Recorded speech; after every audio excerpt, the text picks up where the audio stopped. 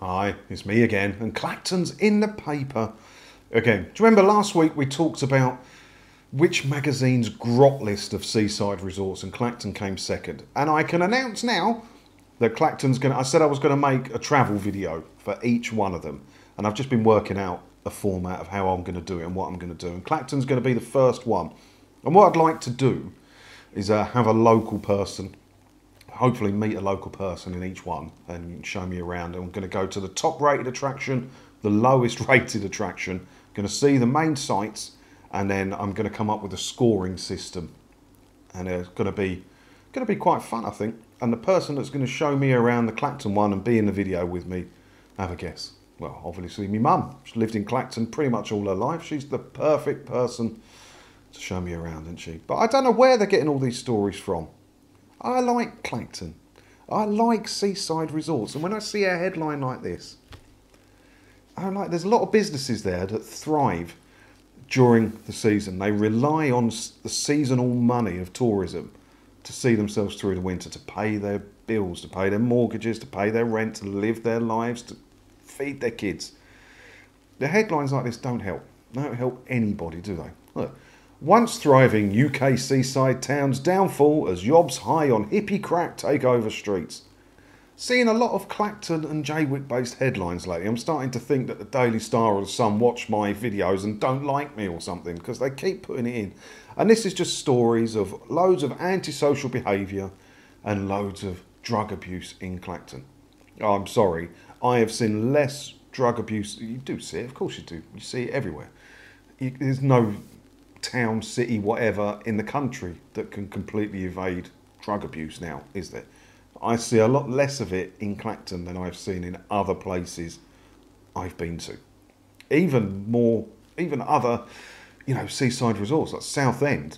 Like you go in the public loos in Southend and there's like proper syringe and sharps disposal areas and stuff like that, and you can go and pick up syringes down the road. Not in Clacton, you can't. Last year, the town saw a whopping 646 arson attacks, 296 shoplifting incidents, and 3,221 violent and sexual offences, according to Crime Rate UK. All right, let's have a look at your Crime Rate UK. So, explore crime rates in your area. So, what shall we do? Let's do... Brighton is like the premier, one of the premier ones in the country, isn't it? So let's have a look at Brighton and we'll see about that, shall we? So in 2022, there was 9,293 violent and sexual offences in Brighton, which is 3 times what it was in Clacton. Oh, it's 3 times the size, granted. And it's classed as the most dangerous city in East Sussex, 30% higher than regional crime rate. All right, let's have a look at Clacton again then. Let's have a look at what I actually say. Oh, 65% higher regional crime rate. All right. But is it worse than anywhere? I'm going to put in where I live. I'm not going to tell you where I live. I'm interested now. I fail to believe that. 17% national crime, higher than national crime. Who is coming up with these figures? Who?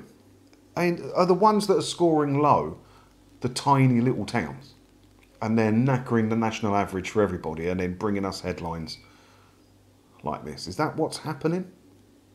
Another local kebab shop employee, Alex, said she doesn't feel safe walking home alone at the end of her shifts, thanks to frequent fighting, especially at weekends. You work in a kebab shop, so you're probably leaving, I would imagine, late, 1, 2 in the morning.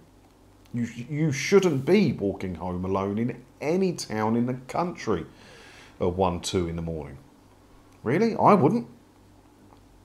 I wouldn't. And it just goes on and on. They're just picking no good stories. Wham to positivity. That's why I want to do these videos, right? My videos on these seaside towns is going to be all positive. I'm not going to neg it out. I'm going to tell you the truth. But it just drives me mad.